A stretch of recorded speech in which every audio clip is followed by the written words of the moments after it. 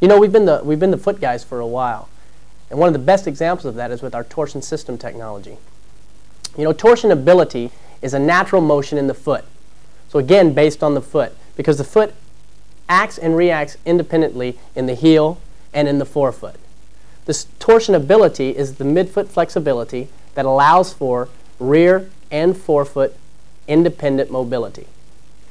Now, if you have too much mobility in the foot, however, it's going to lead to injuries. So what the foot has is a fascia tendon, or what we call the arch, that runs on the plantar or the bottom side of the foot that connects the heel with the forefoot bones, the first and the fifth metatarsals.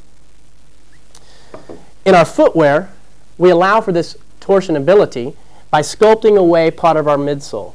When we sculpt away that midsole, it allows for independent rear and forefoot mobility. The midfoot integrity, or support in this case, replicating the fascia tendon, is a lightweight thermoplastic piece that we call the torsion system. The latest shape of the torsion system is it connects in the heel and fans out through the forefoot, much like the fascia tendon. It also wraps up on the medial side of the shoe to help control excessive pronation. If you want more information, check out the menu.